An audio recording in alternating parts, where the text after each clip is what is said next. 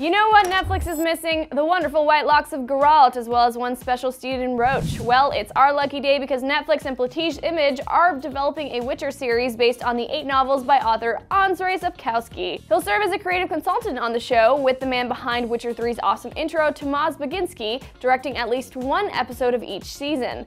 As for the cast, there's nobody attached yet. I'd personally love to see Sean Bean or Mads Mikkelsen in a bathtub, I mean, play Geralt. But let me know your thoughts in the comments below. And please, let's not get too thirsty about Yennefer.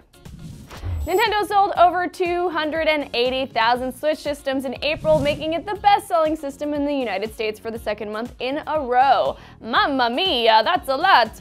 Also racing out in front last month was Mario Kart 8 Deluxe. Since basically no one owned a Wii U, the enhanced edition of the game sold over 550,000 copies when you include digital sales. That also means it was the best-selling game in April. I can confirm as well that Mario Kart 8 Deluxe is the best game at producing cursing and arguments in the office here too.